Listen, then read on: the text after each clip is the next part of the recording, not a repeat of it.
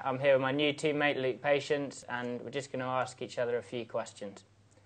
So first of all, who is your sporting hero? Oh, good one. I think probably Roger Federer. I just love his composure on the court, whether he's winning or losing. He just seems to be the same guy, regardless of what's going on around him, and I admire that. I wish I was like that.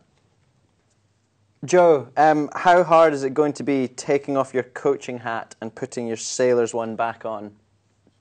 I don't think it'll be too bad, actually. I think there's an element in sailing, you're always coaching yourself anyway, and so I think there's not a huge difference between the roles. I think the main difference, I suppose, is when you're at a competition, it's a selfish role being a sailor. You've got to think about yourself and your teammate, but you know, you're very focused on that. You're not looking out for someone else and looking out for what they need to do. You're thinking about what you need to do to be in the right frame of mind and physically in the right place. So I don't think it'll be too bad. Just got to make that switch. Yeah.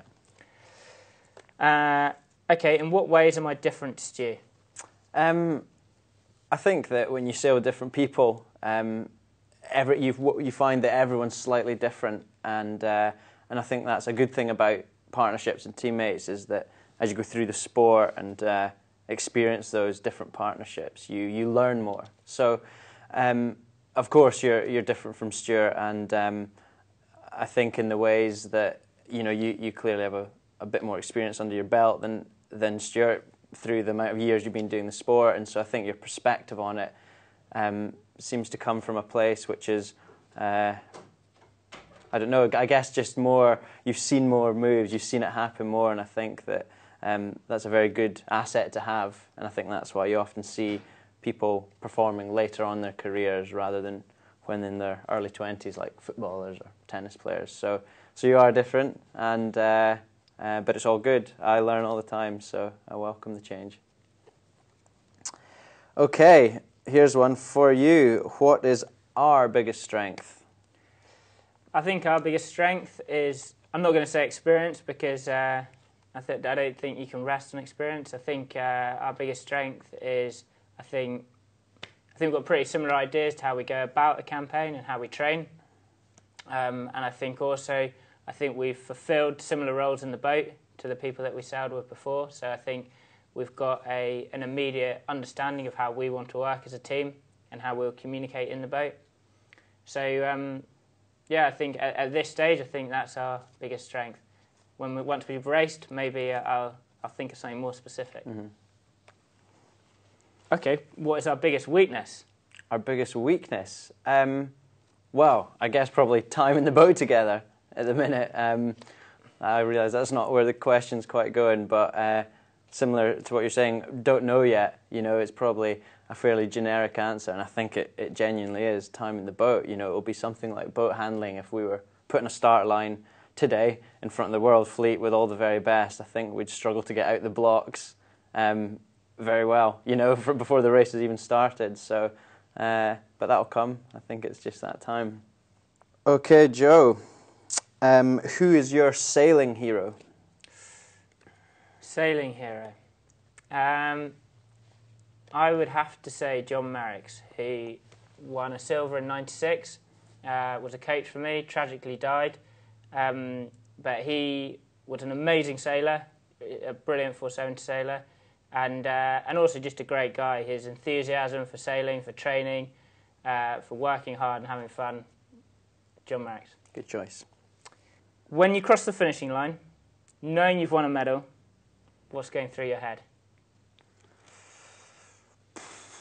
Interesting one. I think probably firstly is, well, it depends on how you won the medal. You may be, for example, you might have lost the gold medal and got a silver, or you might have come from maybe 4th or 5th and come in and won a medal, and it might have also been a silver, So I think it very much depends on how you got to that place, the series of events, well, how the week went, how you found yourself to that place. But I guess if it's a medal you have won, I think it's often a sense of relief that rushes in at first, and then you know, excitement and elation and all these things you'd expect, but often it's relief because it's something you've working for a long time, and especially the outcome regattas. So, yeah, relief's probably the biggest thing there. But I've won a lot of silver medals and not a lot of gold medals, so I can say as well that often I feel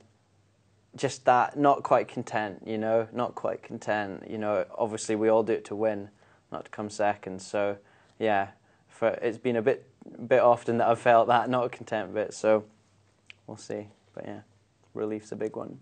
Okay, last question from me, Joe. What are you most looking forward to about our partnership?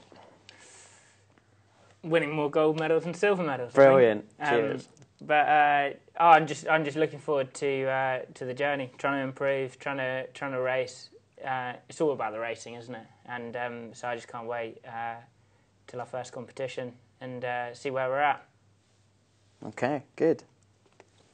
My last question to you is, what's so great about the RYA Dinghy Show?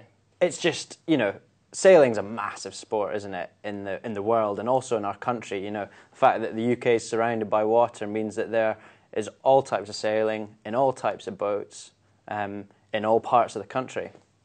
And it's just a good weekend to keep the excitement going every year about the sport and to hopefully bring in, you know, new blood, whether they be old or young, to get excited about it and realise that there are many things you can do within the sport. It's not just about Olympic sailing, it's not just about racing. It is for us, but not for everyone. So it's just a great weekend for that awareness and see some old friends and faces as well. And yeah, I hope it carries on every year.